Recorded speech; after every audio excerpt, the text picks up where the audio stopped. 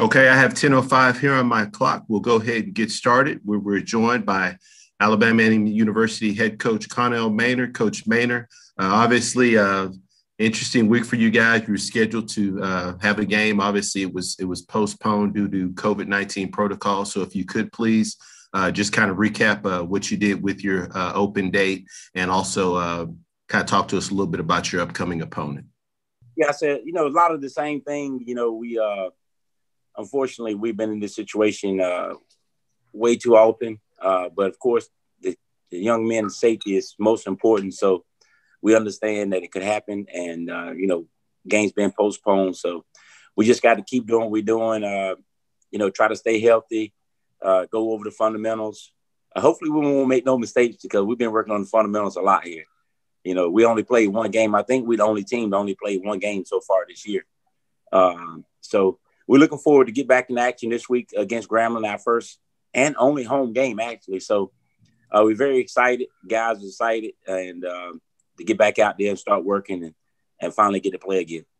And like you said, we played Grambling. Coach Fobbs always does a great job there. Never had a losing season. And, they're kind of struggling a little bit right now, but, they're a dangerous team because they have nothing to lose. And Coach Fobbs won't let them quit. I guarantee you that they're going to play hard. They're going to keep fighting. So we have to be ready. We haven't played, so we got to be sharp and be ready to go because Grambling going to come here and fight you. And we'll be ready for the challenge, though. Appreciate those comments, Coach Maynor. Media, if you do have questions, please use the raise your hand feature here on Zoom. We ask that you please limit your questions to one question and a follow-up question. We've got 10-minute segments for each of our head coaches. We'll try to mix in as many questions as time allows. Once again, please use the raise your hand feature if you have questions for Coach Maynor. Coach, my next question, obviously, and we'll go to Dr. Kenyatta Cavill after this, but my one question for you is obviously, we've talked about Akil Glass, what he brings to this football team. When you look at a season of this nature, where you've had the starts and stops, how difficult or challenging is it to get not only to have him in a rhythm, but just your entire offense and defensive units? It's tough. It's tough. I told the guys this weekend that, our opponents and the rest of the league are playing games. They're getting game situations, live game action, and you just can't replace that with all. You can practice all you want, but until you get in that game and get that game flow, the game speed, the game conditioning, those guys are getting that and we're not. So I told our guys, we got to do a little extra on your own. And it's tough. It's tough just keeping that chemistry going because, like I say, practice is not the same game as game speed. So it's tough on the offense. Not as tough on the defense, I don't think. But I think it's a little tough on the offense because you need that cohesiveness together on offense, everybody clicking. But at defense, they just fly around. You fly around, and as long as you're in your gaps, you got a chance. And normally early in the season, the defense are normally ahead of the offense anyway because of that reason. So I don't think it affects the defense as much. Our first question from our media will come from Dr. Kenyatta Cavill. Good morning, Coach Maynor. This is Dr. Cavill inside the HBCU Sports Lab. Yes, sir. How you doing today? Doing pretty well. Pretty well. Thank you. With that, wanted to ask you in regards to a traditional season in the fall, you have buys that are scheduled. Are you doing anything similar to what you would do during that circumstance, or is it different in regards because of the way the buy happened in this situation? No, it's pretty much the same. I just give them 2 or 3 days off and just work it where they don't get too many days in a row off where they get out of shape. So I try to give them no more than 2, and then we come back and go 2 and maybe give them another day off, something to that nature. And just get out there and do a lot of running and fundamentals and then try to rest up the guys that's beat up. Thank you, Coach. Look forward to seeing the team this week. Yes, sir. Our next question comes from Rashad Milligan. Hey, Coach, how you doing? Rashad Milligan out in Jackson, Mississippi with the Playing Legend. Good. How you doing, Rashad? I'm doing well. Thanks for asking. My question for you this week is, obviously with that Jackson State game being moved up to ESPN, I just wanted to know your thoughts on that. I think it's great. I think it's great for our program, their program, and our league. to get a national televised game. We'll be prepared. We'll put a good show on, and so with Jackson, Coach Sanders will have his team ready, and we'll put a good show on for ESPN and the nation, and show them that what SWAC football is all about. It's a win-win situation, man. We're playing on national TV. All eyes will be on us. Next question comes from Stephen J. Gaither. Hey, Coach Maynor, how you doing this morning? Good, Stephen. How you doing? Doing well. Just wanted to ask you. Rashad kind of took the first question that I was going to ask you, so I'll go with the other one I had. Obviously, the first game, it's been a couple weeks since then, but your defense really came out and made a lot of plays and really kind of dominated, against South Carolina State this week. Like you said, the defense kind of has kept, it's a little bit easier for them to keep their rhythm, but, who's one guy that in practice that has impressed you that we should, that we should keep an eye on this week, that's maybe made some progression since even the South Carolina State game? Well, we haven't really been doing a lot of hitting and going live since that. I think we might have went full gear one day since that game. Like I said, we just been trying to work on the fundamentals and get these guys back healthy and cut out the bumps and bruises and make sure we get them to the game. We got a lot of practices in, so we don't have to really bang anymore. But, I think Trenton McGee is playing well. He had a big hit against them. Amani Holloway didn't make a lot of plays, but he's an all-conference player. That's always performing, is always around the ball. Of course, Q Kelly had 2 interceptions in that game. Eli Jackson, number 44, defensive lineman, he got potential to make some plays. So we got some guys over there. So we feel good about that defense. They flew around, had a good game, but it's just one game now. It's just one game. Even if they would have played bad, it would still be just one game. And that's what we talk about all the time. It's just one football game. We got to continue to do it. Play after play, quarter after quarter, half after half, game after game. You can't live off last week's performance. You can't live off the first quarter performance. You can't live off the first half performance. You got to play for 4 quarters. Our next question comes from Kendrick Marshall. How you doing, Coach? Great. How you doing? I'm good. You've had a little bit of upheaval in your schedule due to teams being impacted by COVID. Have you gained a new appreciation for the protocols, and how have you tried to keep your team protected and safe during this period? We make it mandatory inside that you wear your mask.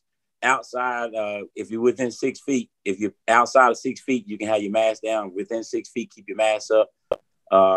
We get tested we get tested twice a week, but we also test for our fevers every morning. And if you don't pass the fever test, of course, you have to go back home. You can't live practice. You can't go to the caf. You can't do anything around any of the student athletes. So our university has put together a great package and situation for our guys. And it's worked. It's worked to perfection. I think we had 2 cases. We had 2 cases since January 12th. And you're talking about 100 and some individuals that's in the football program, 110 players and 15 coaches and trainers and ball boys and equipment people. So you're talking about 140 people, and we had 2 cases. So, and then just keeping your hands washed. You can do everything perfect and still get it. So we just been blessed. We've been blessed to only have 2 cases. Understand why maybe some programs have not decided to play football in the spring and decided to wait till the fall?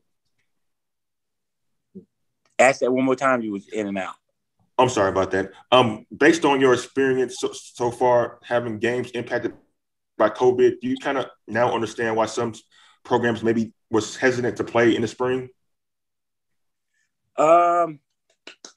No, in my opinion, playing or not playing will not really stop you from getting COVID. I think, like I said, you can do everything right, not play football, do everything right, and you can still get COVID cases from just walking around regular student, And And then all those teams that's not playing are about to start spring practice. So they doing the same thing we doing. They about to go to practice. They lifting weights. They going to meetings. And so they run the same risk that we run, but they don't have any, they not playing any games. So, you know, that's their choice. Is, you know, and that's what they decided to do. And we decided to play. So I just got to worry about us. All right, thanks. Yes, sir. Okay, we've reached our 10-minute availability for Coach Maynor. Coach Maynor, obviously, we do always appreciate your time, and we look forward to speaking with you again next week. Yes, sir. Thanks for having me. See y'all guys next week. We'll next be joined by Alabama State head coach Donald Hill-Eley. I believe we do have Coach Eley here with us. Coach, good morning to you, sir. Good morning. I was trying to click on this thing. It keeps saying the video because the host has me muted. All right, we good. We good. Good deal. Good morning, everyone. Morning, Coach. Coach, thank you again for joining us. If you could please start us out with an opening statement about your team's most recent 35-28 victory at home versus Jackson State. You know what? It was a great, exciting contest. You know, our young men played hard, you know, going against a much improved Jackson State football team. You know, it's a game that went down to the wire. You know, we just ended up making one more play than they made at the end and was able to secure the game with a touchdown run by Ezra Gray. I thought our defense did a good job of trying to find a way to contain Jones, who's a young man with remarkable speed and just got guys around him to play at a high level. So it was a great day for SWAC football and a great platform to show our brand of what we do here at Alabama State as well as a conference. Appreciate those opening comments, Coach. We'll now open it up for questions for our media. Once again, if you do have questions for Coach, please utilize the raise your hand feature here on our Zoom platform. Our first question comes from Dr. Kenyatta Cavill. Yes, Coach Dr. Eley. This is Dr. Cavill inside the HBCU Sports Lab. Hope all is going well. Congratulations on a solid victory this weekend. Thank you, sir. I wanted to ask you about this matchup with Arkansas Pine Bluff. The Golden Lions, they're playing really good football on both sides of the ball. What have you seen on film that either concerns you or items that you believe that you can take to them? Well, you know, Coach Gamble is doing a great job, you know, with that program. And those kids are playing and they're playing together. Their defense is setting their offense up with great field position. The offense is capitalizing and moving the ball down the field with a balanced attack from throwing the football as well as running the football. They're real sound in the special teams. So, you know, our work will be cut out for us going down to Pine Bluff. We know that those guys will be ready and we'll have our guys ready also. Thank you, Coach. Thank you. Our next question comes from Charles Bishop. Good morning, Dr. Hill. Good morning. Good morning. I wanted to go back to last week. Schematically, you guys really made Jackson State very one-dimensional in the first half. What did you see on film that really allowed your front seven to really take away Jackson State's running game? Well, you know, when you go back and you look at the three wins, the common denominator in those three wins was Jones. It would be third down. He would extend the play and you know, hit one of the receivers on scramble drill. You know, so we knew that we had to slow him down. I don't think there's any such thing as stopping him. That kid gets stronger and stronger as he goes. He can get up under your rush. You know, he can get on the perimeter and still get a bunch of yards. So we needed to slow him down. And build a wall to make everything go east and west rather than coming back up vertical. You can't have Jones rushing for 100 and those two running backs being able to get that done as well. So we had to, you know, pretty much just isolate him to try to, you know, slow him down and then take those other guys out of the running game. Thank you, Coach. Mm-hmm. Our next question comes from Stephen J. Gaither. Hey, Dr. Hill-Eley, how you doing? Hey, good morning, sir. Great. Congratulations on the win. Obviously, a big stage. Your guy Ezra had a big game. At the end of your presser, you made a statement, great punchline. But before that, you asked the question about made a statement about coaching. Could you kind of give a little bit more clarity as to where that came from and what? Well, normally I don't even have a statement one way or the other. You know, we have our as we call it, Hornet Walk, as we walk from our pregame meal back over to the stadium. And we had a couple of JSU fans heckling us. We don't have all the security that everybody else has. And, the person just was, you guys in HBCU can't coach. They can't do this. They can't do that. You guys don't know how to do that. So that wasn't intended for Coach Sanders. That was intended for that fan to go take our shoe out his rear end, because it was, sometimes, fans can get too involved.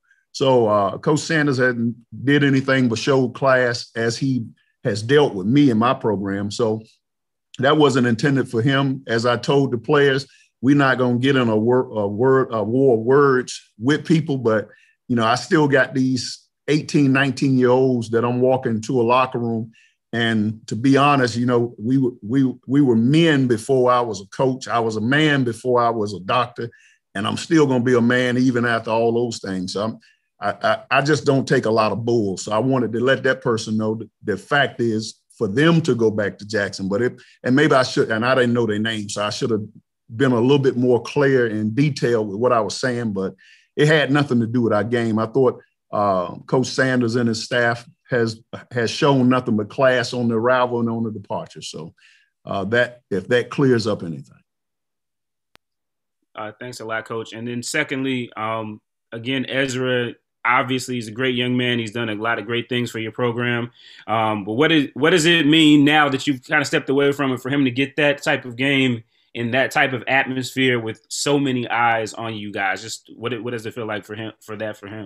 Well, you know what? Anytime you get a young man to have 300 and some all-purpose yards, got stronger as the game go on. I mean, it's just good for us to finish on the top end. We've played these games before, and a mistake here or a mistake there end up, causing our demise. But to be able to put together a total game and be victorious, these are ones that you take back and you continue to use to teach from, to learn how to win. Winning is something that is taught and is created by successes like this to build to further successes down the road.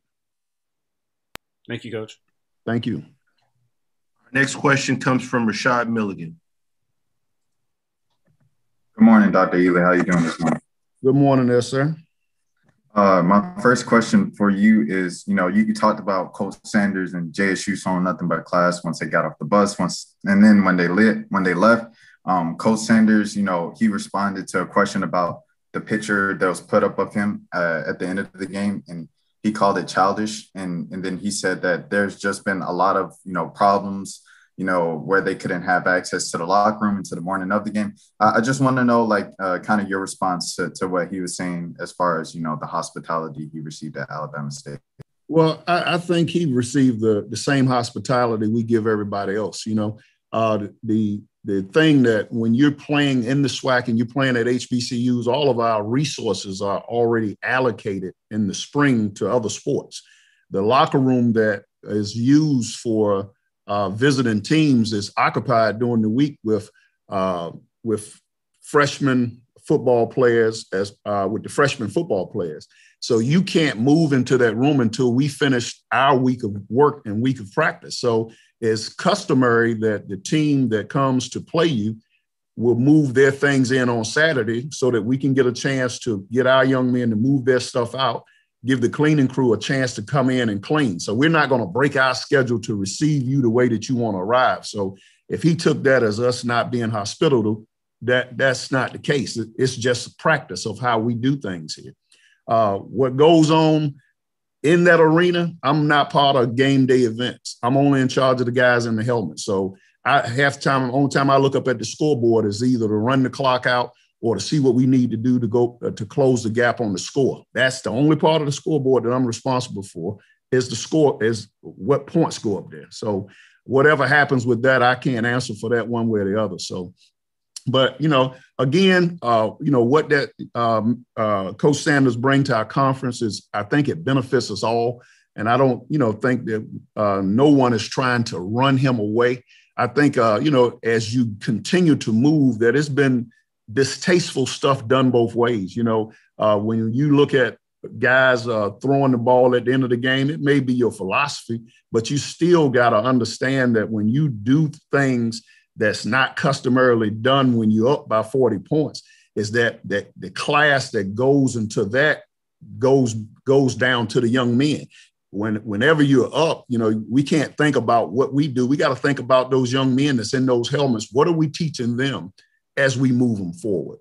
And that's have always been something that has been customary and traditionally done, by all the old coaches I've been around, is that you still have to think about the young men that's on the field that may not be up at that particular time. What are we teaching them? And, so all the other stuff that goes with it, I mean, I'm only responsible for the 60 minutes during the game and the 70 guys on the helmet.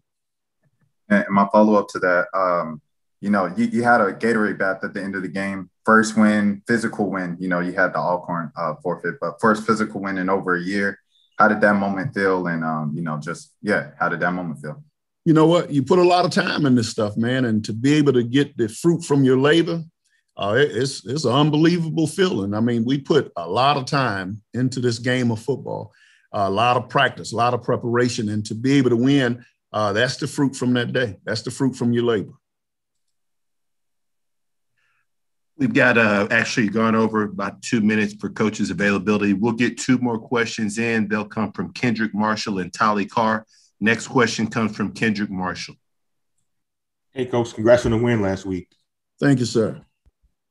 Yeah, we all know Ezra had a big game on the ground, but that was due in large part to the offensive line. In the first 3 games JSU played, their defensive line really dominated their opponents, but against you guys, that was kind of the opposite. You guys on the front line on both sides of the ball really played well for you guys. So how would you assess the way they played on Saturday?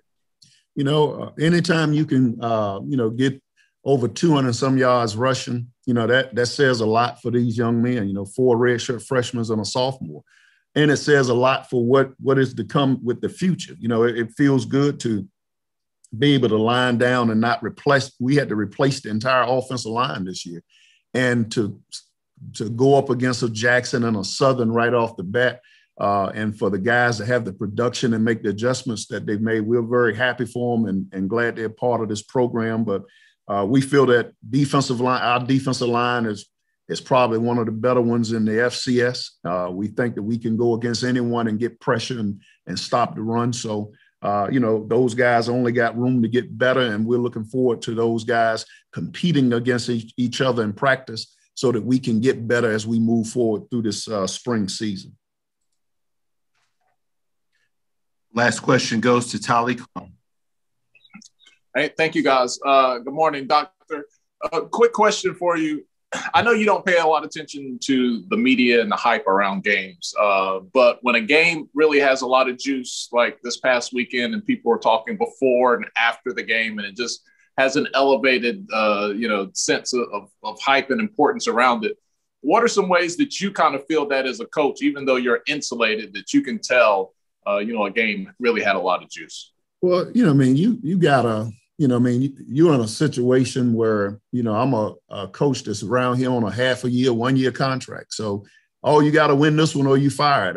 You got all kinds of craziness that goes on. But I got to always tell people that I was looking for a job when I found this one. So that's why you go to school, get an education. So that ain't going to hold it over my head. The key is I have a job to do as putting guys out there to be victorious against everybody we play. And we work for the same outcome. No one hates losing more than the coaches and the players on the field. When you're going against a team like Jackson with the 3-0, that hadn't been done in years at Jackson, that's a lot of momentum. And it says a lot for that program that, Coach Sanders been there, got there 1 month before it was time to get stuff started. And these guys have adapted to his systems. They picked up. So the proof is in the pudding with what they're able to do. And then, we've been working at this thing here at Alabama State for 2 years, and we've been closing the gap. So, again, it means a lot for us to go in these games and still move the bar forward and press it forward to separate ourselves from them. Once again, they're in the East. We have to compete for them for the Eastern title. But more importantly, when you have an icon such as Coach Sanders and you have a program that's rich in tradition such as Jackson, that game has always presented this kind of task, but maybe not at that magnitude or that level, but it's always been a rivalry between Jackson and Alabama State that goes all the way back to W.C. Gordon and Houston Markham. So we've always had rich traditions. And I think now with the insertion of Coach Sanders down there at Jackson, it has shaken things up to bring back some old rivalries and some old jawbreaking and all that stuff that goes into it. So I hear a lot of the stuff, you can't, even though you're not reading the paper going looking for it, you're going to hear it because the same way that the fan decided to tell me that we couldn't coach. The same way, but what have we been doing 100 years of football? We've been doing this thing 100 plus years of HBCU, sending guys to pros. We probably have more pros than any other conference. So sometimes you can hear the same record with a new twist and you think it's something brand new. It's the same old dance. Dr. Hill-Eley, we appreciate your time, sir. We look forward to speaking with you again next week. Thank you all. Next, we'll be joined by Grambling State head coach Broderick Fobbs. Coach Fobbs, we do apologize. We did go over for our last availability. We do appreciate your patience. Good morning to you, sir. Good morning. Coach, if you could please just open us up with a statement. Obviously, you'll get back on the field this upcoming week. So if you can kind of recap last week and kind of preview this upcoming opponent. Well, of course, we're a work in progress. We're not playing really good football at this time. And there's a lot of things going on, a lot of changes and things happening. And it's been very, very tough, but at the end of the day, our kids are very, very high spirited. Had a really good meeting yesterday with our players. It all kind of started right after the game. We have really good kids and just didn't play well in all three phases. There were maybe 5 or 6 plays defensively where, they did a really good job of executing and we didn't have our eyes in the right spot. But my hat goes off, to Pine Bluff. They did an awesome job and they're a really good football team. And we have to continue to get better because this week it's even tougher. So we have to go with Alabama A&M and play Coach Maynor and a well-coached football team. And, it's just one of those deals, we have to continue to work and get better. And Coach, I do apologize. I misspoke saying that you had a bye this past week. You actually played Arkansas Pine Bluff, so I appreciate you clarifying that. Coach, obviously back at it this upcoming week, and we do ask all of our media, if you have questions for Coach Fobbs, please use the raise your hand feature so that we can get you in queue to ask Coach Fobbs your question.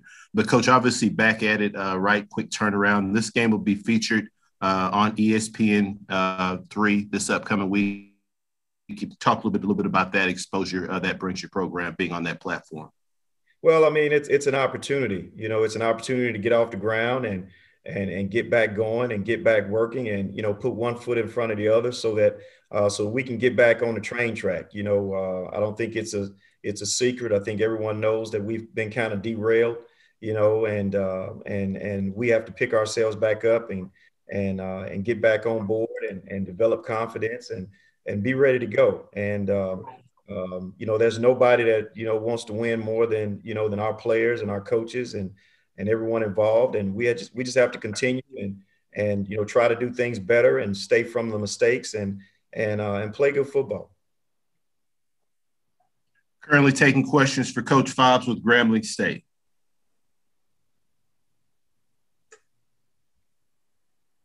Our first question for Coach comes from Dr. Kenyatta Cavill. This is Kenyatta Cavill with Inside the HBCU Sports Lab. Coach Fobbs, you hadn't been in this type of position, certainly in the recent time. What do you lean on as you start to push things forward? Obviously,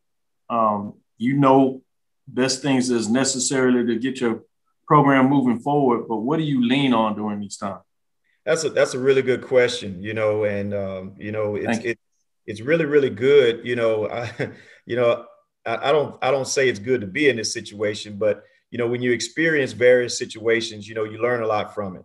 And being that, we've had, some things that have come about and some things that have happened to us, on and off the field, you learn a lot from it, and it makes you a better coach. At the end of the day, your job is to try to be a better coach today than you were yesterday and try to make your team a better football team than they were the day before. And that's really what it's all about. I pull from my experiences, as a player, because there's been times when I've been down as a player. I pull from experiences from watching, other people like Coach Robinson go through, tough times and things of that nature. And then my own father went through the same type of situation when he was at North Carolina A&T. So the thing about us, we just dust ourselves off, get back up, evaluate ourselves, look ourselves in the mirror, try to get better, try to change some of the things that we've done that's not working well, and then press harder, the next time. It's almost like, when you're trying to twist a bottle off the cap of a Coca-Cola bottle, when it doesn't open up right away, you got to put more force. And that's just what we're trying to do and what we have to do. And that's just the case. Everybody is really playing, more sound and better football than we are right now at this time. Thank you, Coach. Thank you. Good luck this weekend. Thank you.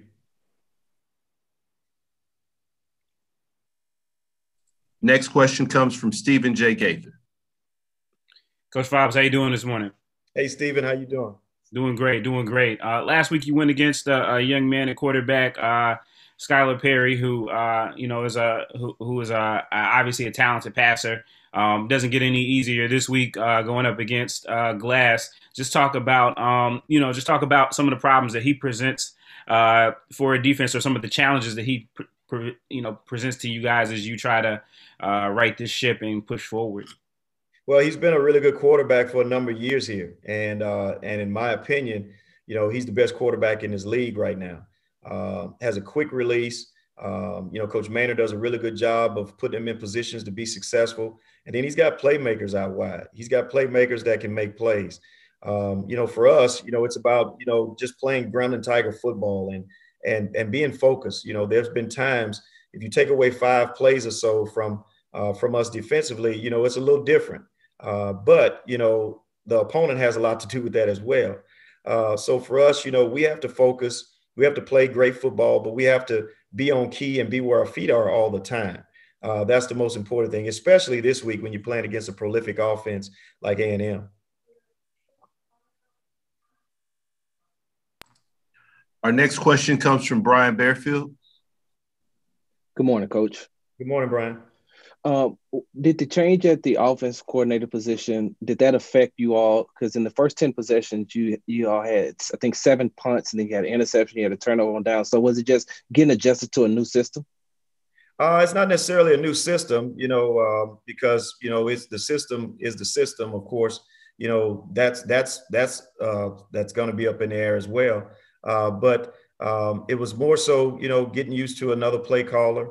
And trying to gain a rhythm, but also too, Pine Bluff did a really good job. They play really good defense and they're aggressive, and they basically forced us into some situations that we didn't want to be in.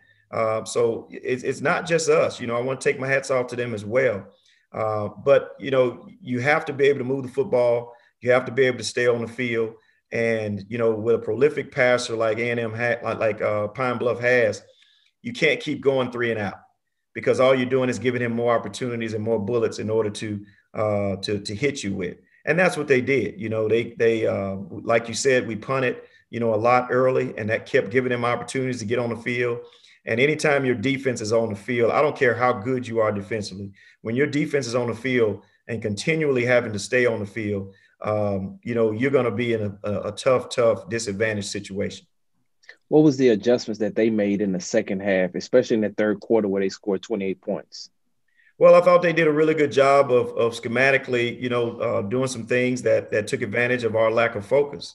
They ran a couple of, trick plays, reverse passes and things of that nature. And if your eyes are not where they're supposed to be, and if you're not reading your keys, then, you're going to get caught. And we got caught, and they hit on all of them. And, it all started with an interception for a touchdown. Then it was a kick return that we were trying to basically fair catch, and we dropped it. And anytime you drop a fair call kickoff return, the ball goes where it is.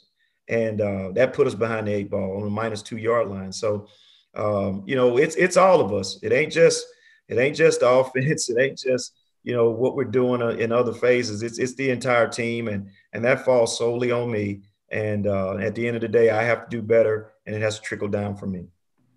Thank you. Any final questions for Coach Fobbs? Coach Fobbs, thank you so much for your time, sir. We look forward to speaking with you next week. Thank y'all. Next, we'll be joined by Arkansas Pine Bluff head coach Doc Gamble. Doc Gamble, good morning, sir. Good morning. Coach, appreciate you taking some time to join us, obviously, and we do apologize. We're a tad bit behind schedule. But, Coach, if you could please start us out with an opening statement about your team's big 48-21 win over Grambling State. It was a good win for us, a good win for our program. We were able to go to Grambling and snap a losing streak that we had. They have owned us here, I guess, over the last 6 years. I didn't know it was 6. I just know that they have been kicking our butts the last 2 years, last 2 times that we played them, some very close games. So it's a good win for our program, and we're happy about it. And now it's time to look forward to playing another good opponent here this week in Alabama State. We do ask our media, if you have questions for Coach Gamble, please utilize the raise your hand feature. Our first question goes to Charles Bishop. Coach Gamble, Charles Bishop, Dr. Beals inside the HBCU Sports Lab. Good morning. Good morning. You guys started off the game with an onside kick. Talk a little bit about the aggressive mindset to go to Grambling and start the game in this manner. I mean, it's just we put in some preparation, and we saw some things on video that we thought we would be able to do. We practice some things at times that you always keep in your hip pocket and you never get a chance to get to. And then we just say, hey, let's go ahead and do it. Since we always practicing it and the guys ask about it, Coach, why are we always doing this? Say, well, at some point it's going to come up where we're going to be able to use it. And this was a good chance to do it. And we did it. And we were able to recover the kick. A quick follow-up question. Skylar Prairie has really been on target with his receivers. Just talk a little bit about the maturation of Skylar from last year to now.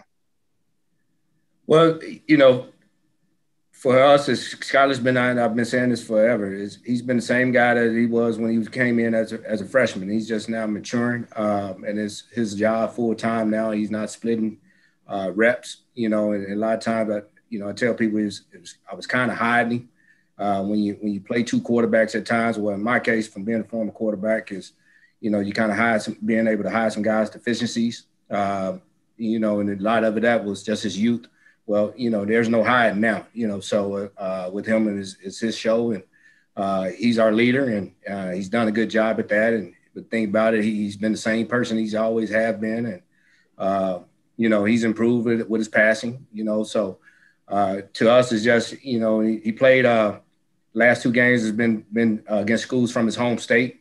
And then for us, it's just getting him to settle down, and I don't know if he felt slight about in recruitment or what, but it's just, and I don't know, with him, I kind of joke with him a little bit. I say, all right, man, you play Southern, now you playing Grambling. You gonna go off the walls or you gonna settle down and play? And he said, no, I'm good, coach. And then he goes out there and he's a little antsy and things like that. But he's been good for us. And, once he settled down, he's been a real good player for us. Sure thing. Thank you, Coach. Next question comes from Dr. Kenyatta Cavill. Yes, Coach Gamble, this is Kenyatta inside HBCU Sports Lab. Good to talk to you again. Congratulations on the win. Thank you. But as you move forward, thank you. As you move forward, what do you see about Alabama State as you start to prepare for them this weekend? Another big-time challenge. Another big-time challenge. They're a good football team.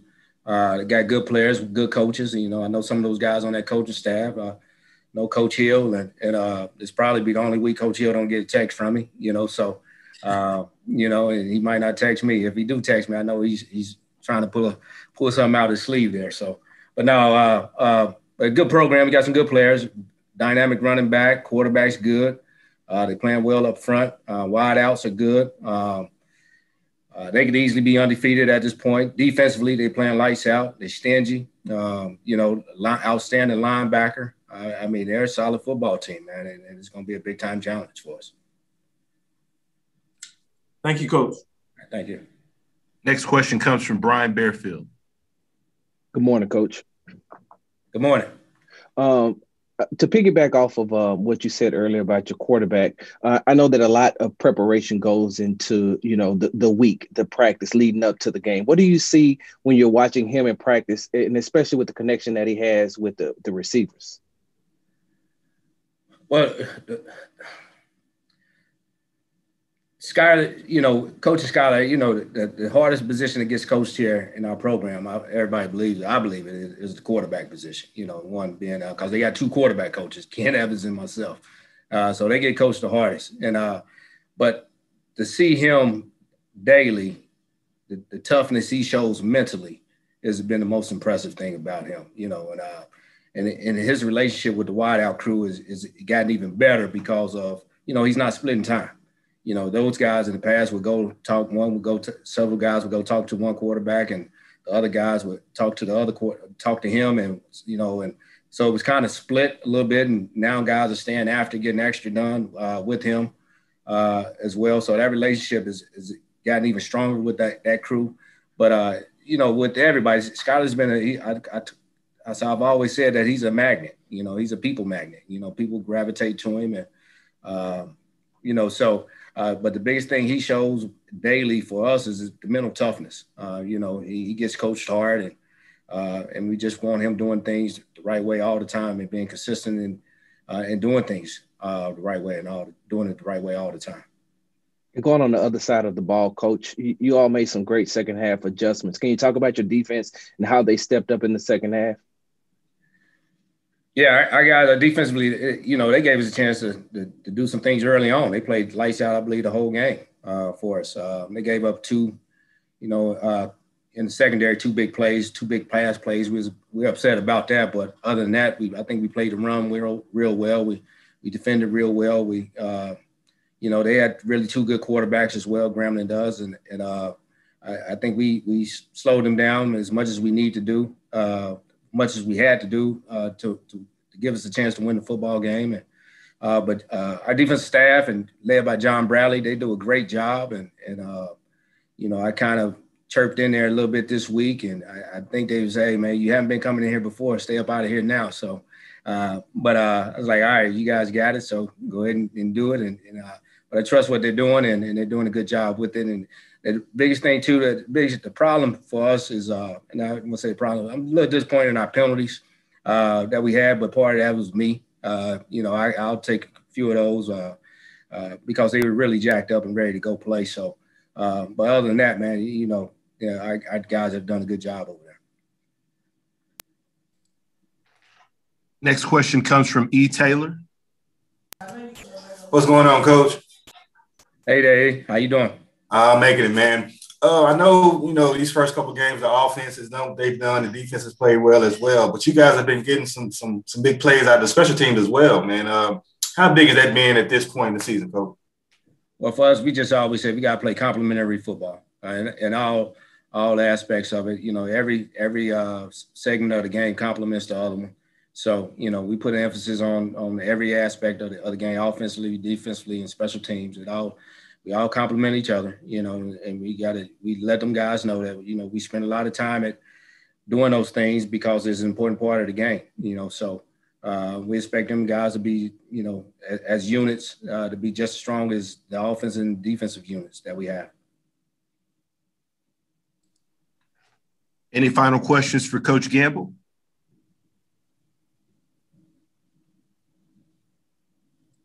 Okay. As always, Coach, we appreciate your time. We look forward to speaking with you again next week. All right. Thank you. We'll next be joined by Mississippi Valley State head coach Dancy. Do we have Coach Dancy on the line with us? Yes, sir. I'm here. Okay. Appreciate it, Coach, and thank you so much for joining us. Coach, obviously interesting scheduling for you guys with a few weeks off before your next opponent. If you can just kind of open us up with a statement about where your program currently stands today. I thought last week went well. For the first time, we had everybody healthy and back, from the COVID-19, and we were able to put together a great week of practice, some consecutive good days of practice. I think we haven't had that since, in almost a month. So, that's been good, being able to work on our offensive red zone, being able to be, get some one-on-one, 7-on-7 in with everybody being available at practice. So I thought last week was good for us, and being able to have some good practices for the first time. Appreciate those comments, Coach. Obviously, you'll get a chance to host your home opener here in a few weeks. Arkansas Pine Bluff will come to town there, and it'll be in to face your team. What have you kind of noticed from Coach Gamble and his ball club up to this point in the season? A very, very good football team. As you watch them, offensively, defensively, special teams. Special teams, I think they came out the first play of the game against Grambling and the onside kick. Those guys have been playing some very good football. Offensively, very efficient. Quarterback Skylar Perry has completed over 60% of his passes in the last two games. So got a big time receiver, number 3, number 1, Josh Wilkes, averaging 100 and some yards a game. And defensively, they're flying around. They do a lot of things defensively. You got to get prepared for as an offense. And, secondary, I think they got Jalen Thigpen, got a kid right here from Mississippi who has 2 interceptions. I think he took one to the house against Grambling. So it's a very, very fine football team. They play hard as a team. This team plays very hard, and I think you got to be ready in all 3 phases of the game to compete with this team. Media, if you have any questions for Coach, please use the raise your hand feature. We'll get your questions into the queue for Coach Dancy. Coach, shifting focus back to your team. Offensively, obviously, we know you've talked extensively about the play at the quarterback position. If you can talk a little bit about what you've seen from a growth standpoint, maybe between your first game from Jackson State and the subsequent practices leading up to your next game against Arkansas Pine Bluff. Like I said, I think that first game was just getting, Jelani, he hasn't played in 2 years. He was a transfer player. He hasn't played in 2 years. So I think that first game, he was just getting his feet wet. And like I said, with 7 practices prior to that game, I thought he did a okay job in managing our troops and leading them up and down the field. Like I said, we just couldn't put it in the red zone. And those are some areas that we've been working throughout the course of this week of practice. First question comes from Brian Bearfield. Coach, after having such a long layover before you even was able to start the season, and now you come in and your kids off, your players off 2 weeks, how do you keep them focused, having only played 1 game? Like I said, and prior to that, we never had a full team to practice. It was either a guy missing here or a guy missing there. Now having everybody out there, I think they understand how important it is that we, focus on ourselves, last week. And now we're starting to work our way into Pine Bluff this week.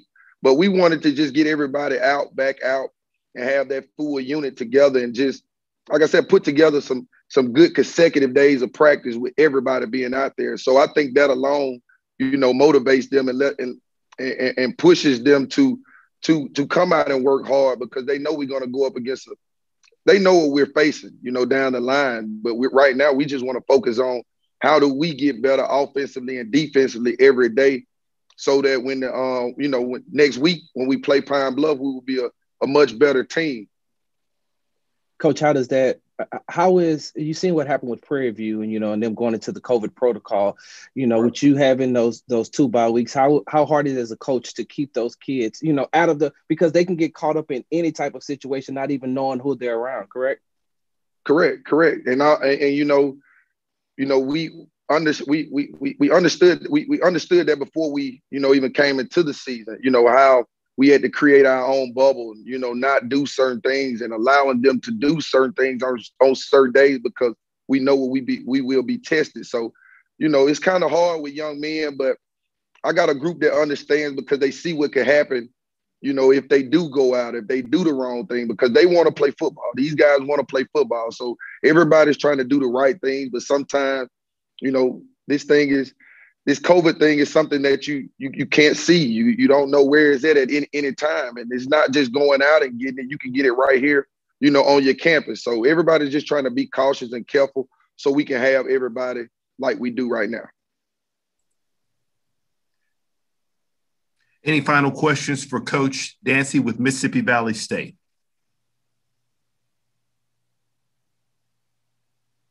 Coach, as always, we appreciate your time. We look forward to speaking with you again next week. Yes, sir. Thank you. Next up, we'll be joined by Prairie View A&M head coach Eric Dooley. I believe we do have Coach Dooley with us. Good morning, Coach. Good morning. How are you guys doing? Doing great, Coach. Thank you for asking. Coach, if you could just please kind of start us out with an opening statement. Obviously, you know, getting ready for upcoming week. So if you can just start us out with an opening statement about your program and looking ahead to your next opponent. Yeah, it was a tough week for us because of what we could not do.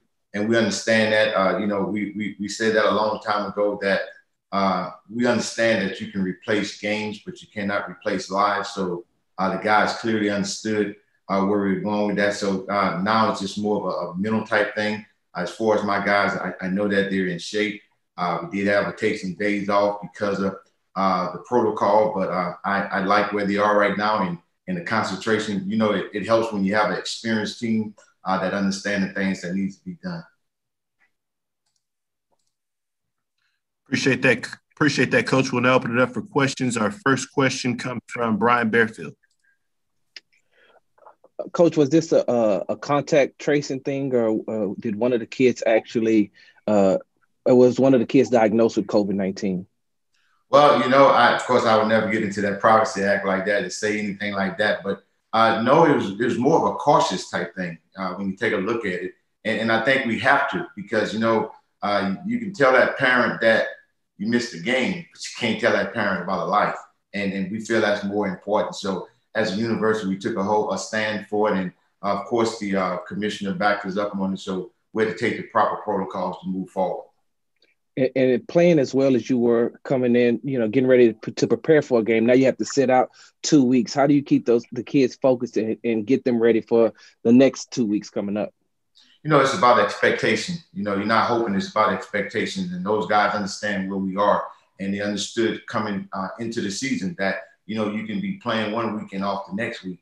So those things understood. We know we got to do the necessary things. It's all about, you know, I heard one coach mention about fundamentals. That's what this comes down to, fundamentals and discipline. So our guys just got to remain fundamentally sound and stay disciplined. And I think we, you know, we'll be able to get through this year. Currently taking questions for Coach Dooley with Prairie View A&M.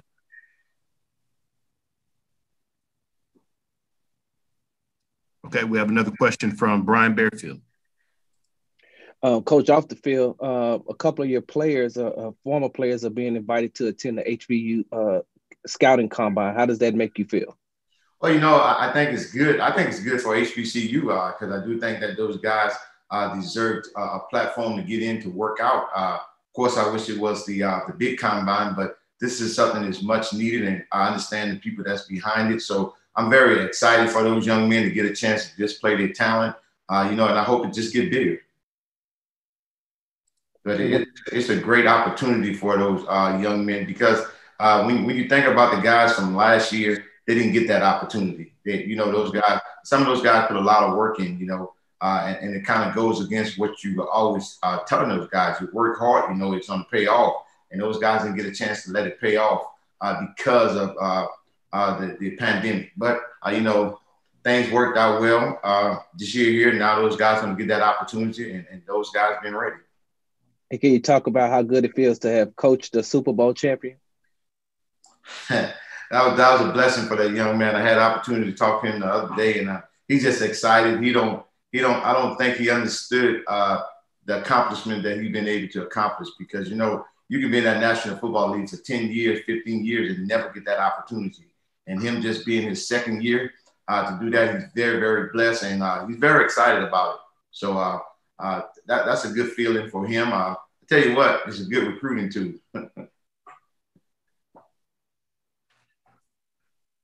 Coach, obviously a few extra weeks to prepare for your next opponent. When you look at Alabama A&M on film, what are some of the things that stand out about them?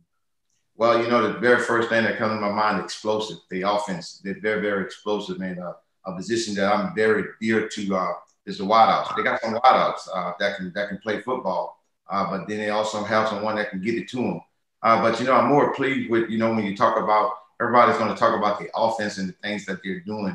I look at their defense. They're flying around. They're playing great defense, and that's what you need to complement your offense. So just as a team, and then when you think about the guy that's coaching them, you know they're going to be well coached. They're going to be prepared. So it's just competition week in and week out. I think every coach have alluded to that, that, you know, you don't get no freebies in this conference. It's very, very competitive. So every game that you play, you got to know that it's going to be a battle for 60 minutes. Currently taking questions for Coach Dooley with Prairie View A&M.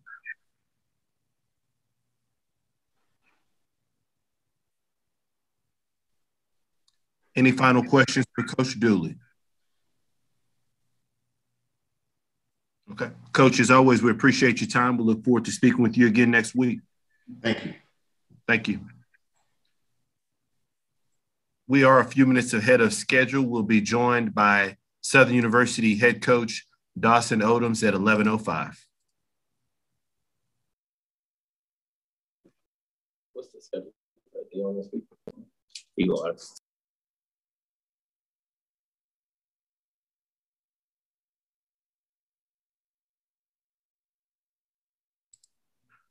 We'll give our media about 3 more minutes to get here on the call if they want to be joined and speak with Coach Odums, and that'll take place right at about 3 minutes at 11:05.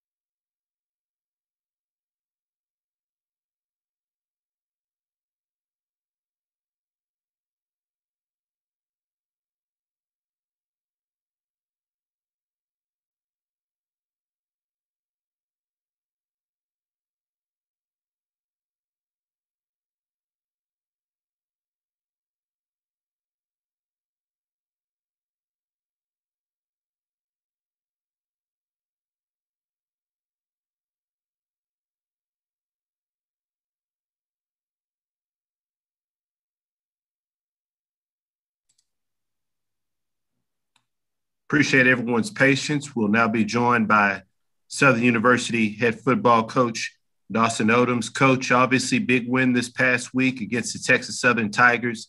If you could please recap that win and also talk to us a little bit about your upcoming preparation for your next opponent. Well, I thought the guys played extremely well. I thought we did a great job in the bye week, just really getting them refocused and locked in. It was a tough loss for us. You had to sit on it for 2 weeks, and then you had to regroup. And coming out of that bye week, I thought our guys was in the right frame of mind.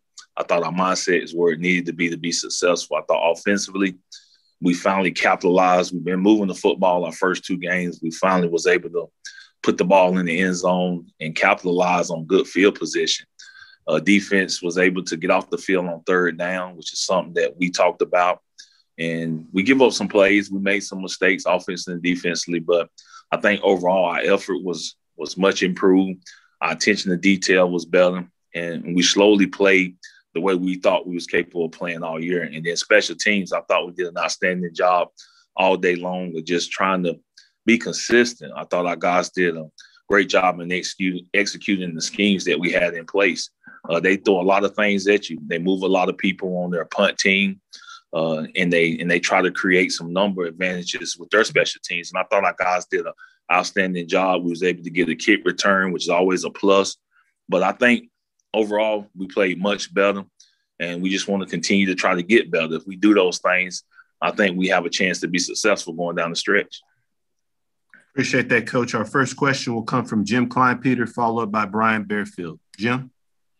Hey, Coach. You've been talking about tight ends in the preseason, and your tight ends have scored 3 touchdowns this year. Would you talk a little bit about how y'all have brought them into the offense as blockers and as receivers? Is that part of Zach Grassi's game plan?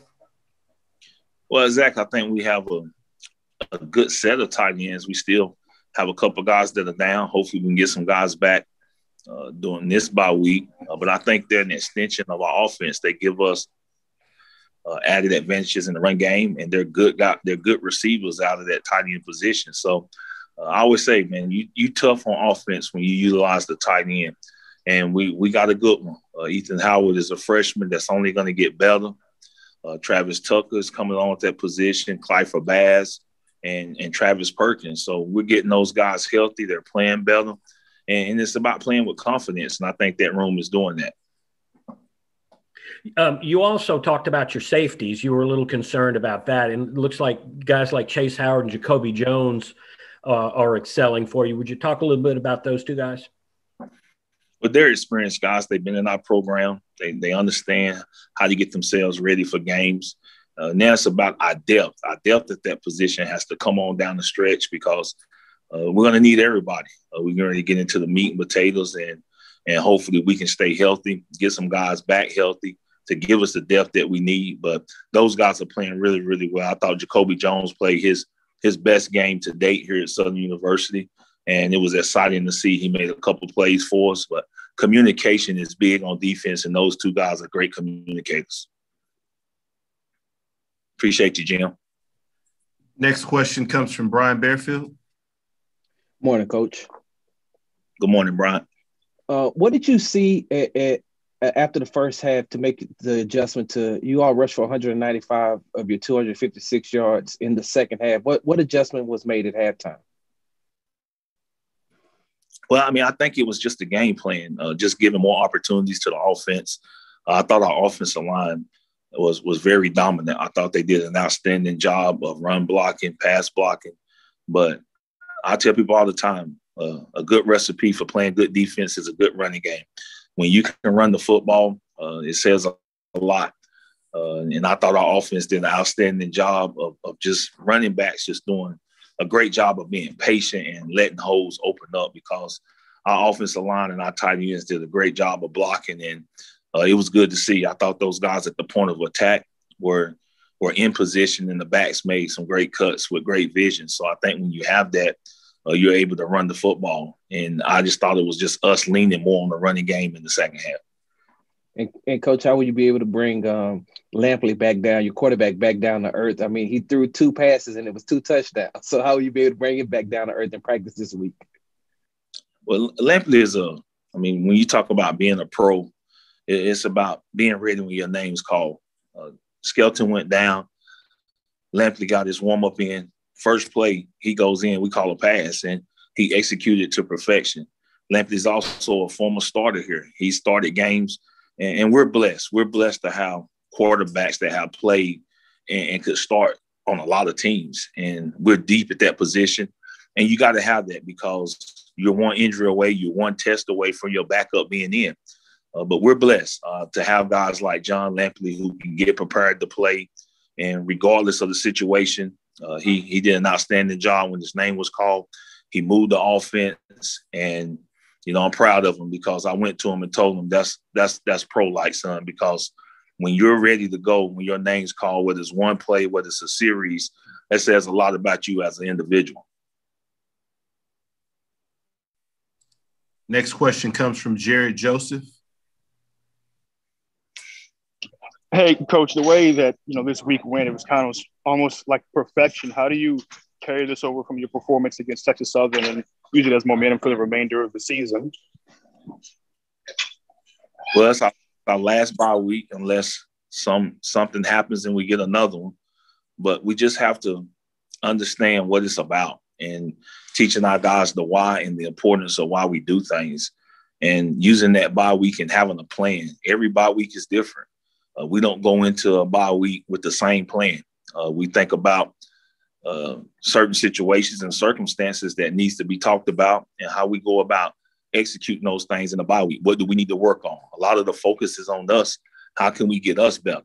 And as long as we get better during the bye week, then we get into the preparation the second week and just making sure that our guys stay mentally locked in. And that's hard for 2 weeks. It's hard to keep them mentally locked in. But we have a plan. We just went through it 2 weeks ago. So now we have a plan for the next 2 weeks as we get ready for our next opponent. Next question comes from Kevin Batiste. Hey, Coach, following up on what you just said about the bye week, I mean, does it feel kind of unusual having 2 bye weeks in 3 weeks, especially when you're supposed to have the game against Alcorn? Well, I mean, we already know that during this pandemic, expect things to be different. And that's how you have to approach the season. And you can't worry about the things you can't control. You just have to focus on the next day, focus on the next play. And we knew this was the schedule when the season started. So now we just got to go and execute the plan that we have in place. And you just keep moving forward. No need to ponder on what you got because when the hand was dealt, this is how it's going to be. So we just adjust what we're doing and put a plan in place and keep moving forward and try to work towards that consistency that we're looking for as a program. And your defense last Saturday, they came up with stops when needed, forced some turnovers, but there were a couple of breakdowns in the secondary. There was the long drive late in the first quarter. Looking back at it, do you guys think you could have allowed, less than 23 points?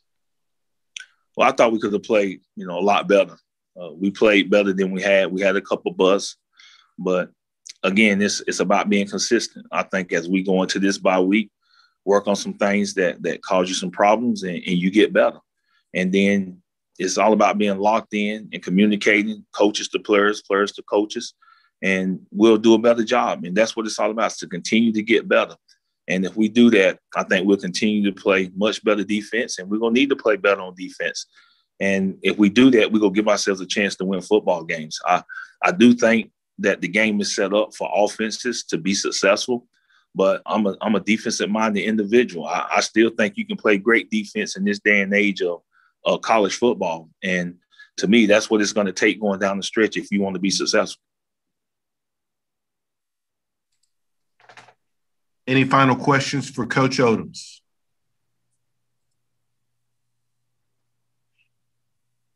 Coach, thank you for joining us. We look forward to speaking with you next week. Always a pleasure. Thank you, guys. Go Jags. Next up, we'll be joined by Texas Southern head coach Clarence McKinney. We're about a minute ahead of schedule, so we'll be joined by Coach McKinney here momentarily.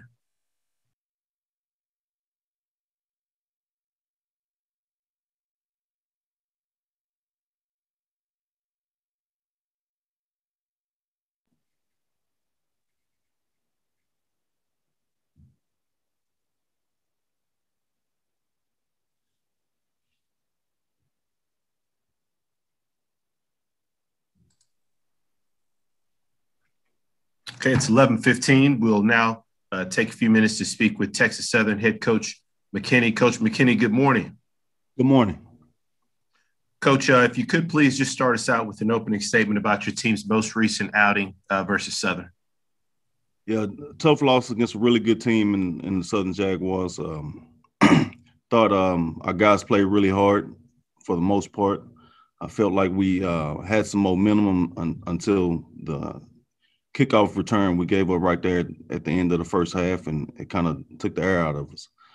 But there were some positive things. We played a true freshman at quarterback, his first start, and he fared pretty well, did a lot better than what a lot of guys would have done in that situation. And played a couple other true freshmen at receiver that came up with some big plays for us. Defensively, we didn't do well enough to win the game. We didn't stop the run, and we know Coach Odums and his teams like to run the ball. Didn't stop the run, and we put ourselves in a bad situation.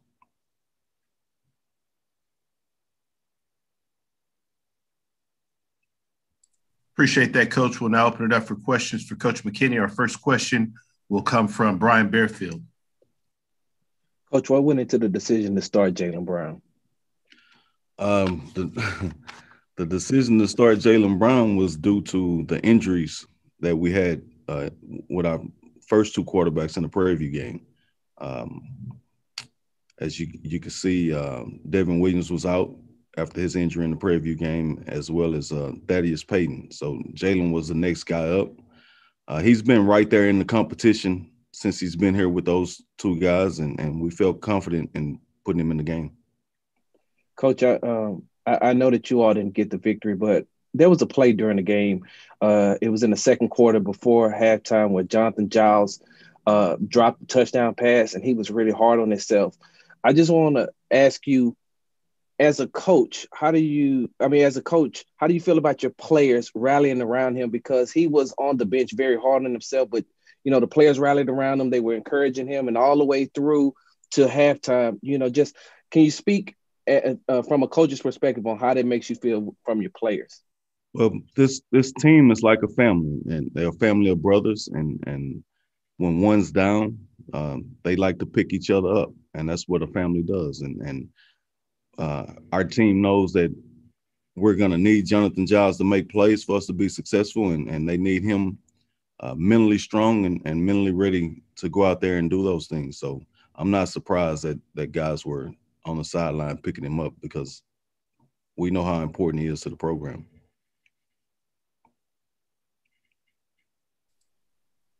Currently taking questions for Coach Clarence McKinney with Texas Southern University.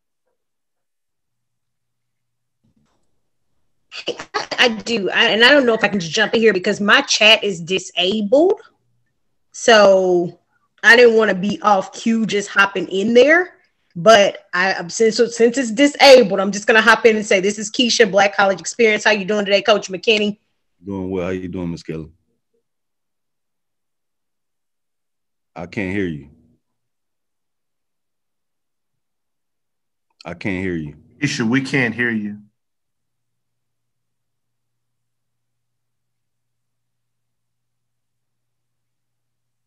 Keisha, we can't hear you. Okay, I'm sorry. So I was saying, looks like your next opponent looks like you will be facing the Grambling State Tigers on the weekend of April 3rd. How are you preparing for your next opponent, Coach McKinney? Well, we're in a bye week, so we're going to focus on Texas Southern this first week, because we have to do some things to get us better. We have to, get healthy, and then improve in some areas, tackling and blocking and things of that nature. And then on the following week, we'll start to prepare for Grambling and putting our game plan together, and we'll attack it that way. For our media, not quite sure what's going on with our chat, but if you could use the raise your hand feature if you have a question, as opposed to the chat, please use the raise your hand feature here if you have a question. Not exactly sure what's going on with the chat requests here, but please use raise your hand if you have a question. I do see a hand raised. Next question will go to Brian Bearfield. Coach, what happened? Can you tell us what happened in the second half with the run game for Southern? It seems as if they were, focused on running the ball more in the second half, because you all did a great job of stopping them in the first half.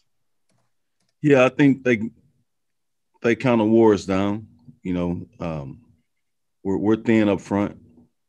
We're down some guys, and so our guys that play, they have to play for quite a number of plays, and that's unusual within the D line.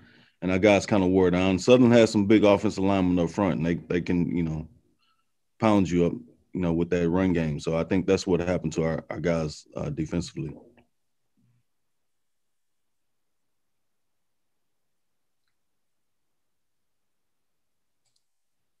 Currently taking questions for Coach Clarence McKinney with Texas Southern.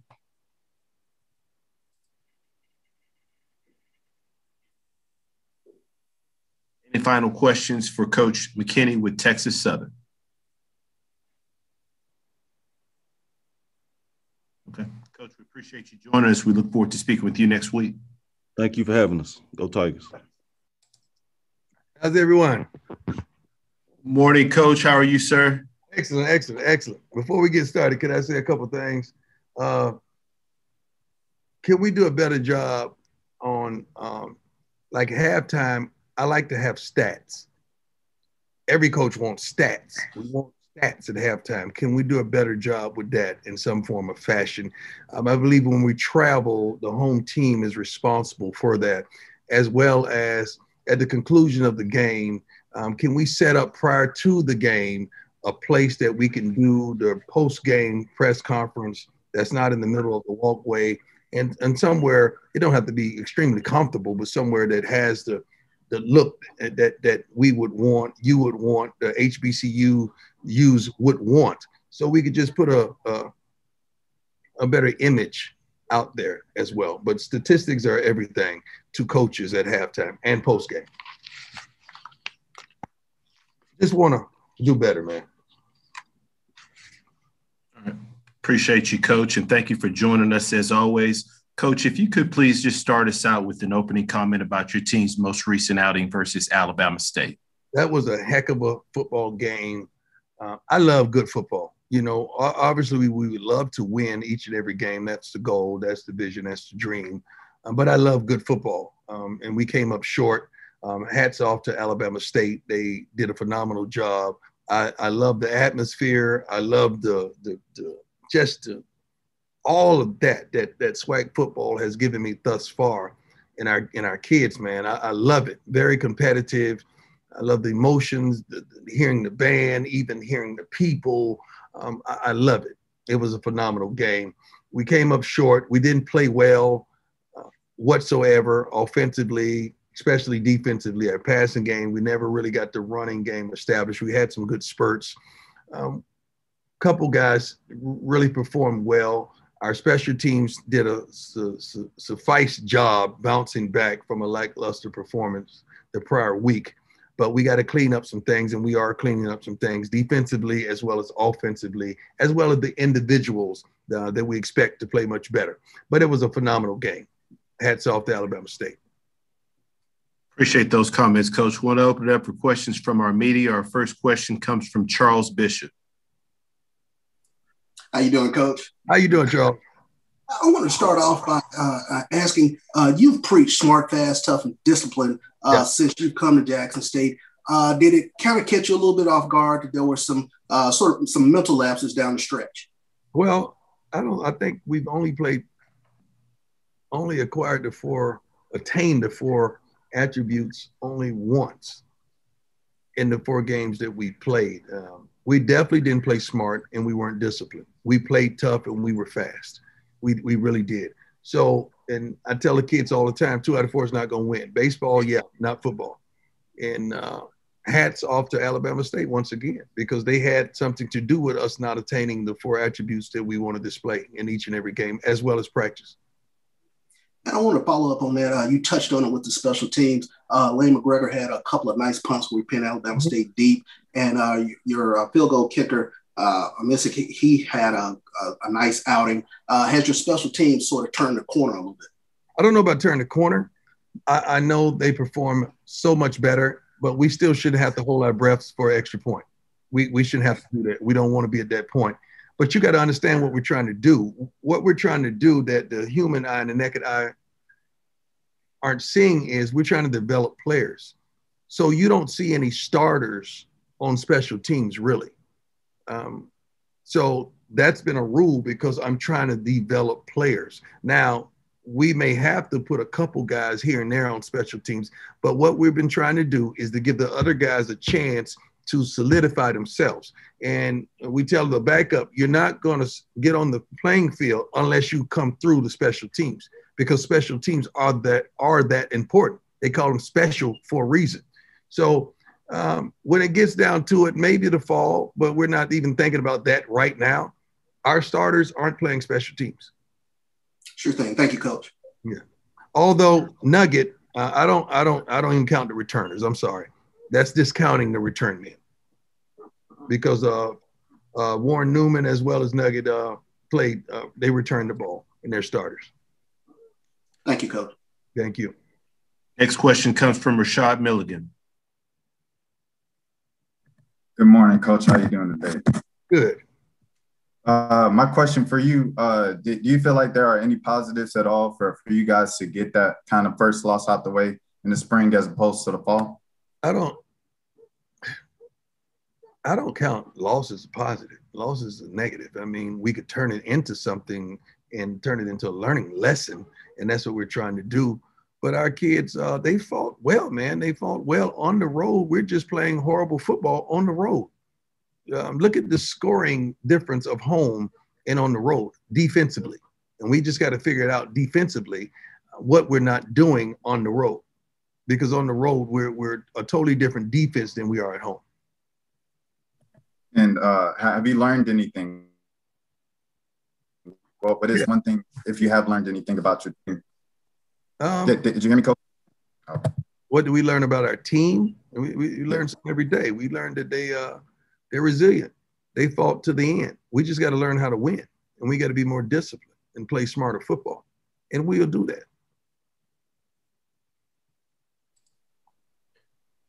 Next question comes from Stephen J. Gaither. Good morning, Coach. How you doing? Good morning, sir. Good. Just looking at the game and everything like that. You talk about the guys being able to play and focus on your team and what you guys are doing. But obviously, with the national ranking this week and then, and everything that's come with that. And last week you said, you guys were going to be the hunted because of you. You guys got a chance to experience that this week, maybe at a level that you hadn't before. Just talk about, usually that comes with winning. Do you think maybe this, you guys got out, this is something that they haven't necessarily won, that they haven't had the winning to back up being the hunted. How do you think they responded to that? Well, I think they were 3-0. I think they did have the winning to back up being the hunted. And just because my association with it, I mean, it's the Super Bowl. I believe the coach got doused with water for beating us in a regular season game, correct? Yes, sir. So what do you call that? What do you call that? I think that's a celebration because you beat Jackson State. Let me tell you something about Jackson State, man. We expect to win. Our fans expect us to win. Coaches expect to win. That's the difference of the change because there's an expectation of winning. Was it the same expectation last year? No, it wasn't. So we're slowly but surely changing the thought processes and the minds of everyone connected to us. We just got to do the work to substantiate the thought, and we're going to do it. And we're going to plug guys in, and they're going to get the job done. We just don't know how to win successfully yet. We don't know how to finish. We do not know how to put the exclamation mark at the end of the sentence, and we're building on that, and that's going to happen. Right. And then my follow up really quickly. Last week you talked about you guys not wanting to be on ESPN 14, and last 2 weeks you've been on ESPN 2, and then the next couple weeks you're going to be on ESPN. Just talk about that. Looking forward to that stage, even going further. My brother, that's changing the game. That's changing the game, not just for Jackson State. Every time we play on television and people want to see us, what does that do? That allows other teams, opposing coaches, everyone to be seen and heard and get the notoriety that we all desire. I mean, a lot of people didn't even know, let me find him. Where is he? Gray, is it Gray Ezra? I'm sorry. Ezra Gray, the running back from Alabama State. Yes, sir. Ezra Gray, yes, sir. I'm pretty sure the whole country knows who he is right now because the kid balled, and I'm proud of him, man. You had a couple defensive backs that played some outstanding football. And guess what? I'm proud of them because they may get a shot to go to the next level because of the exposure and the attention warranted by Jackson State University. So coaches, they got to be careful what they say. They got to be careful how they interact. They got to be careful the feedback and the game that they spend to you guys. You know why? Because everybody's watching. Unless you want to stay for the rest of your life. If you want to do that, if you want to stay somewhere for the rest of your life, cool. But if you want your coaching staff, your team, the players, everyone to go to the next level, you got to watch what you say because the lights are on you now. And it's a beautiful thing. The announcers, the lights on them too. The officials, everybody's getting seen and focused and noticed to possibly go to the next level, man. I think it's a beautiful thing. And I'm happy and I'm proud of it. Thanks, Coach. Thank you. Next question comes from Jim Klein-Peter. Hi, Coach. I just wanted to ask a general question. How it's been through the first 4 games, this experience for you? Are you having fun? Is it what you expected? And I don't know if you can keep it to 30,000 words or less. I'm having so much fun. It's not work. I get to come to a job thankful. I'm so thankful that Jackson State saw fit to hire me with a bunch of friends and a bunch of people I call family. And we have the same commitment. And I love it. So I'm elated. I love the possibilities. I love the challenge of it. I love provoking change. And I love opening eyes. And that's what we're doing.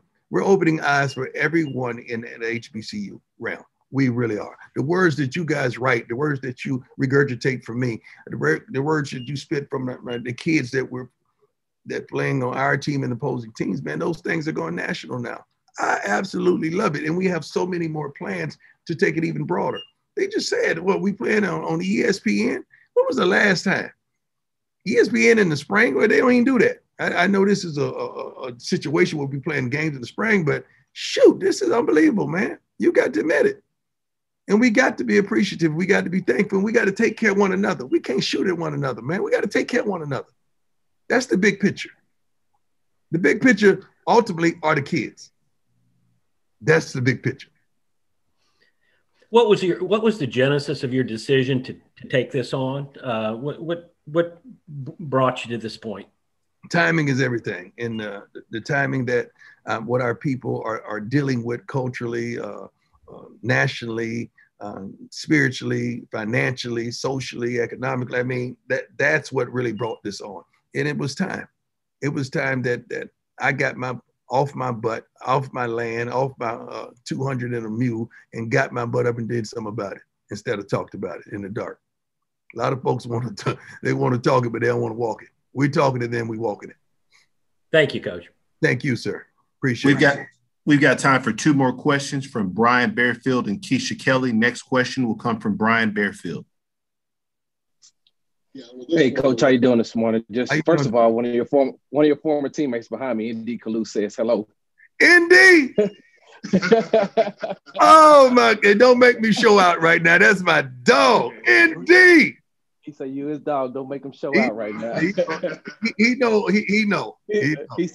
He says he can't wait to have you on his show to interview you. So, but Coach, I want to talk about Jalen Jones, and I know that he didn't end the game like he wanted to, but he was a leader, and he performed passing and rushing the ball. What was his feelings? How was he after the game? After the interception.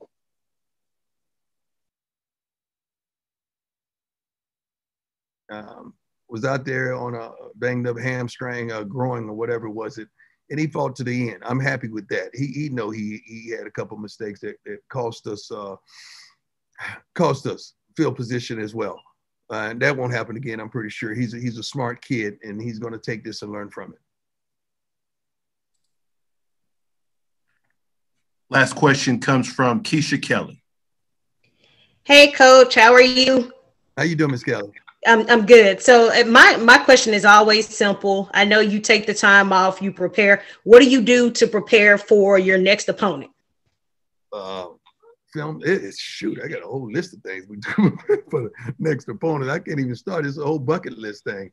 But I love it. The coaches do a phenomenal job. First of all, we have a tremendous staff. And just sitting in the offense and defensive meetings today and just hearing them recant what transpired and the things that we can't allow to happen again, and then seeing it going out there to practice and us going at a full speed practice for like an hour and 15 minutes today, it was phenomenal because we put that stuff behind us and we move forward. But we got to be more disciplined and we got to play smarter. That's pretty much it. And a game like that, you hate to lose, but when you break it down, we say, hey, did we lose? Did they win?